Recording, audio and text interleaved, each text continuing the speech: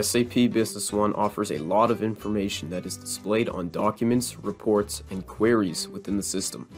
The information can be overwhelming, and sometimes looking at the data within Excel can be beneficial for reviewing the information. Exporting to Excel is a simple-to-use function within SAP Business One and can be done in any area of the system that contains data.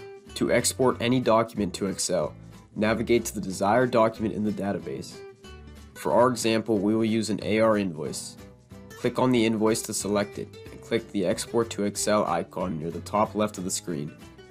This will ask you where to save the file, and to view this in Excel, it is recommended that you change the file type to an Excel workbook file type. Once the document and file type have been selected, you can click Save.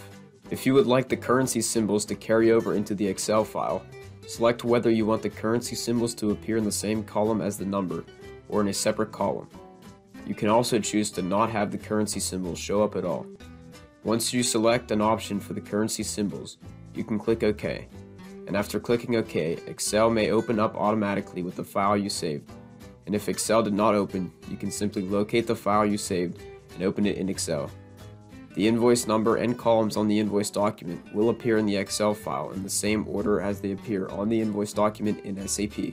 To export any report to Excel, the process is primarily the same. Navigate to the report you want to export and click the Export to Excel icon. This time it may ask you if you want the GL account code and name to appear in the same or separate column. Make your selection and click OK.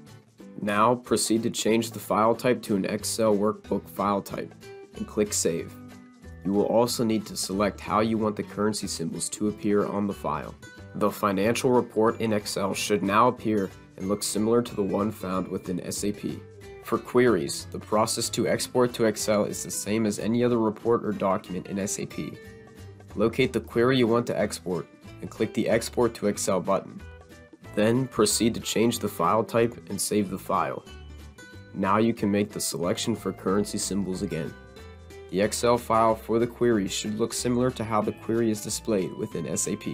Exporting data from SAP Business One to Excel can be helpful for navigating through the data in a program that is widely used and offers additional functionality for viewing the data from your database.